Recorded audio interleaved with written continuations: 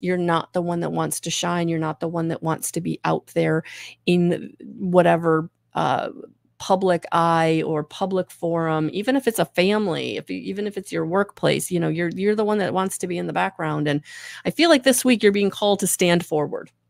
So whatever form this takes for you this week, I do feel like we are being called to step into our power, step forward, because Spirit is bringing us what we need. Spirit is bringing us the people, the situations, the resources, the opportunity to go forward and step into your power. So be discerning this week.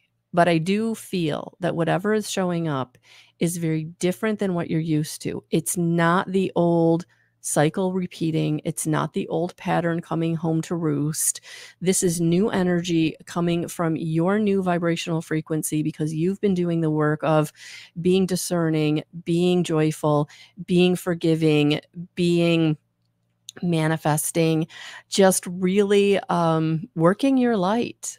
And it feels like this is a week where the beginning of the month took a real slow start. And I would absolutely invite you to check out the 6th month video that I did, because I do feel like for some of you, this next half of this year is going to be huge. And I feel like it kicks off this week.